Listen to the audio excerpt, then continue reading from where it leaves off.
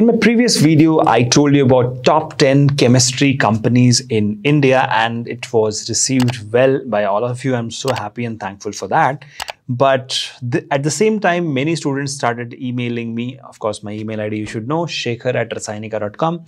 And they started emailing me asking how to get into these companies as a fresher, because these companies may not hire fresher. So that's why I'm making this video, best strategy to follow for MSc Chemistry freshers to get jobs faster in big biotech and pharma and chemistry companies in the world. To start with, I'm going to break this video into steps, probably 3 to 4 steps. The first one is job market analysis. Now you see, if you jump into a well without analyzing its depth, you're going to drown, right? The same strategy goes here. You have to do your own research, and for that you don't need to go anywhere. Just Google.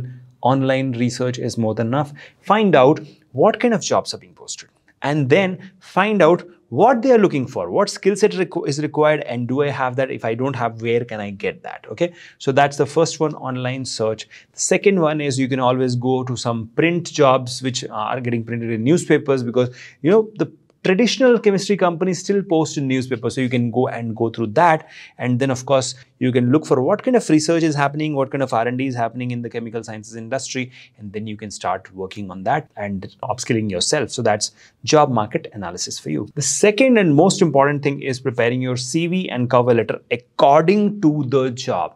Now it sounds like it is tedious, but it is not. You can use AI for that also. Now you have to highlight your skills and education, the keywords and phrases, and the skill set which you have. And of course, mention in the cover letter why you were the right candidate and why you strongly believe that you should get this job, because cover letter is nothing but marketing yourself. So these are the pointers which you should know. Prepare your resume according to the job, tailor make it, highlight your skills, highlight your qualification, and then prepare the cover letter according to the job. Now coming to the job searching tips. Now, start looking for job openings in Rasainika and LinkedIn and all these places. And then you have to connect with the professors and alumni whose students are working there, or maybe the students or the people or the professionals who are working there, and you can network with them on LinkedIn, reach out to them, understand how these companies are hiring, what kind of questions they're asking. Then also keep an eye on all the job fairs which is happening, all the networking events which is happening. And then you should expand your job search to traditional as well as non-traditional ways, and also volunteer wherever required. So this is one opportunity you should know. The next one which I have for you is networking. So networking is your net worth. So your network is your net worth. We are not Ambanis or Adanis, otherwise we will not be watching these videos. So yeah, we have to connect with our colleagues, connect with our juniors, seniors, and a lot of people who are in the industry. Now, never ever underestimate your colleagues, or never ever underestimate your juniors, and never ever underestimate your seniors. All the three in the next 10 years are going to be sitting on big positions in the biotech, pharma, and chemical sciences industry. So what do you do? Start networking with them. Okay, attend networking events, use LinkedIn extensively, create your networking, LinkedIn profile in such a way that it looks attractive, highlights your skill set, highlights your qualification also.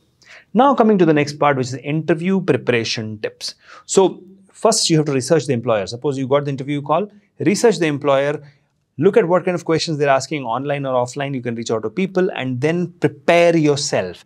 Preparation takes less headache than feeling embarrassed in front of the interviewer, right? So practice interviewing in front of a mirror, maybe a friend who can ask you. And of course, dress properly. You have to dress professionally. Don't just go in with a t-shirt and a jeans and or you have to ask them what kind of dress maybe they are preferring, because many times the employer take it negatively also.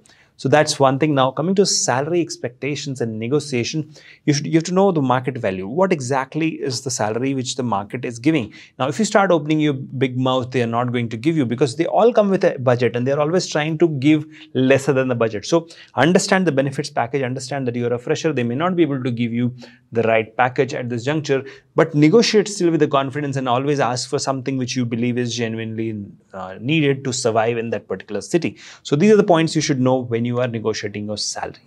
Now coming to the career growth opportunities in pharmaceuticals, you have big companies like Pfizer, Novartis, Merck, Sun Pharma, where you can apply.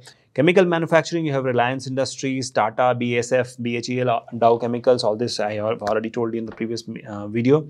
And then you have in agriculture, you have Monsanto, Syngenta, and various other chemicals, pesticides creating companies in agriculture. Coming to government and non-profits, you have BARC, that is Bhabha Atomic Research Center, Council for Scientific and Industrial Research with CSIR, National Institute of Oceanography, all of this, Center of Chemical Sciences in India. So all of these are there, which will give you government jobs as well.